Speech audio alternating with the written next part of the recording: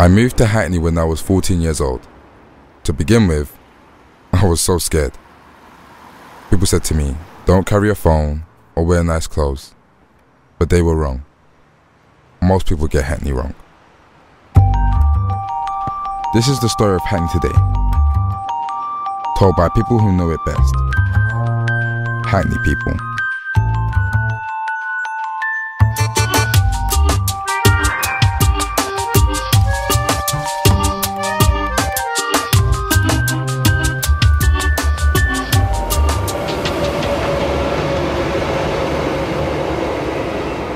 Right, Beverly, would you like to say to the camera, what is the best place to live in the world? Hackney. Hackney is the place to be now. I think the whole world is in Hackney. It makes you feel like you're actually in somewhere that matters, that actually is part of a new beginning for our society.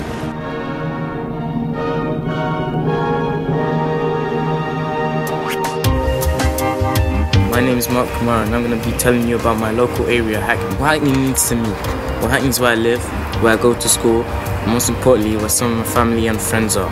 Hackney is also a place where I guess anything can happen.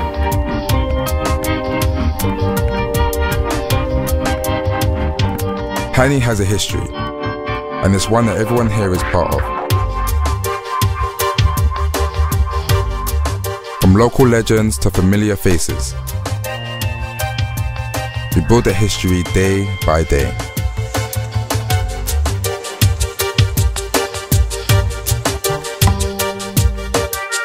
Yeah, I very much believe in our next king, you understand? That's what it's all about. I love him very much, and that's his mom up there, and that's my mom close to her.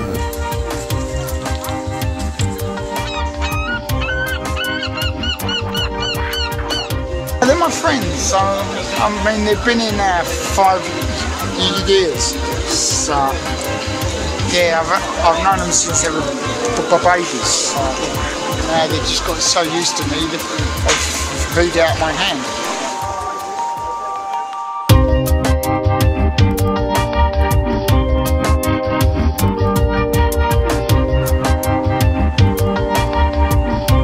What do you think is the oldest business in Hackney? Oh, well, undoubtedly we are now. We've been here for 82 years. This is my parents' wedding photo, and they actually opened this salon on March the 30th, 1930. And my mother did always tell me that in those days, people would be waiting outside from 6:30, 7 o'clock in the morning to come in before they went to work.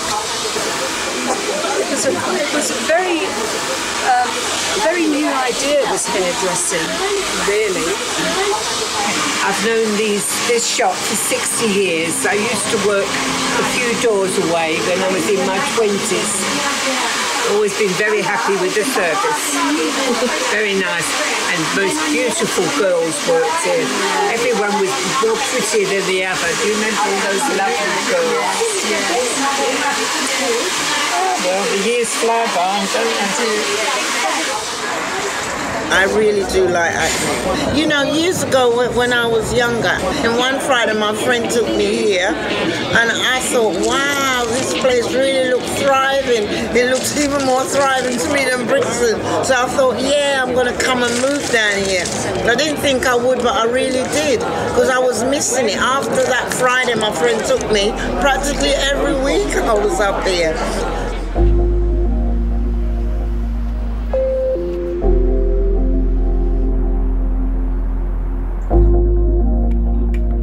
My first memory of Hackney is of a park right across from my grand's house. There was a floodlit basketball court where I'd go to train at night, once the kids who played football there had gone home. My gran would stand in her doorway watching me, making sure I didn't come to any harm.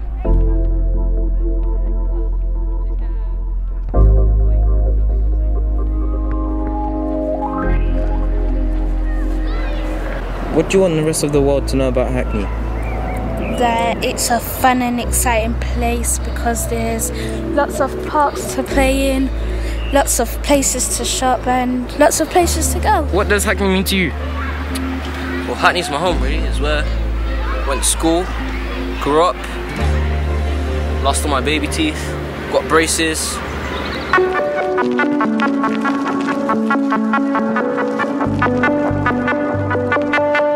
Well, I don't really like jumping really high. I like enjoying going over the bumps and kind of tasting the bumps with your wheels and listening to the sound of the wheels going over the bumps and landing back down. And also I like on the bumps and other stuff is when you can hear all the noises around you, cars coming, people BMXing, shouting sometimes. It's just lovely. Brick by brick, bit by bit, a compilation of Victorian houses, estate blocks, shops, entertainment spots, parks, concretes, trees and sticks all make up the area that's definitive as Hackney. This is the area that I grew up to be. Out of 24 years, here I've spent 23. I grew up in the Hackney whose music was the reggae dubstep sound, explored the landscape through the various adventure playgrounds, because Mum wouldn't let me play in the streets. Holly Street was the one. In our fenced off world of fun, we swung until we flew. When the world looks at Hackney, what do we want them to see?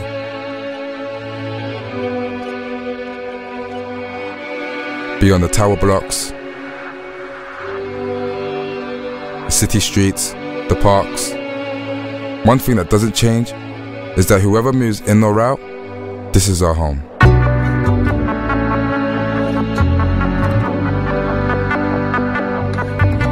What do you think is the biggest challenge for Hackney today? Regeneration, knocking down old buildings and making new ones, and building the Olympic Stadium. From Hackney Wick to Dalston, new developments are springing up. The landscape is changing around us, and so are the people. But then Hackney is always changing. Isn't that what we've always done?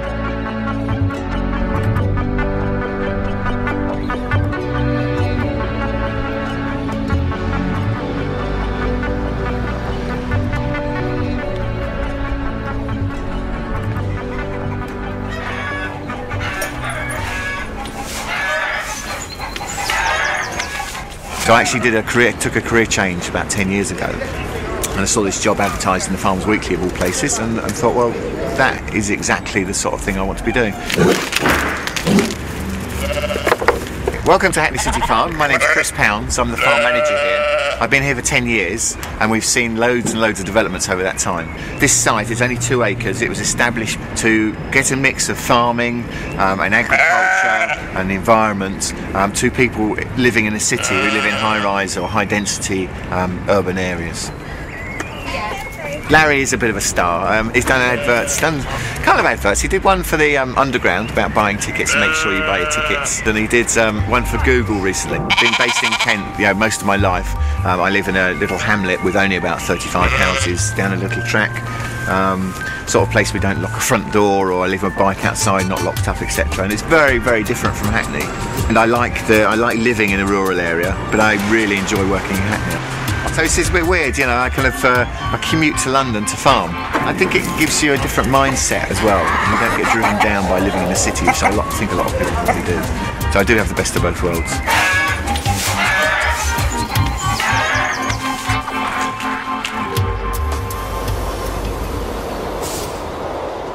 Come summertime, my living room moves here, as does everyone else who doesn't like London fields. Up on the downs, I sit in the late afternoons, book in one hand, beer in the other. The long sun is my reading lamp. Idle football players pass, families picnic on large rugs, young lovers escape their parents' rules. When the leaves turn shades and fall from their branches, I put the book away. The families have gone, the courting couple separated, echoes of glory goals reverberate. Once more the downs are mine. I walk by the Mossbourne Academy, thinking of Pinter and Alexander Barron, my heroes from Hackney's literary past. I sit on the benches and fill my notebooks with never finished ideas, incomplete sentences.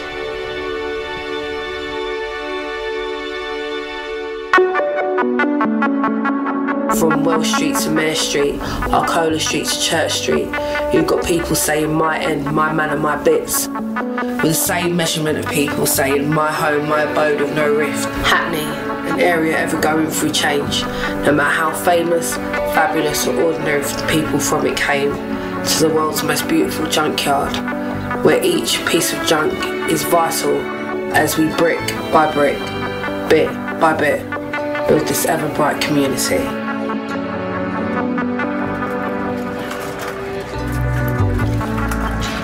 When I leave this place, I will still take it with me. My friends, my family, the streets, the parks, and the basketball courts. You have to follow your dream. It's going to take time and it's not going to be easy. You have to work hard. But in Hackney, that's what we're good at.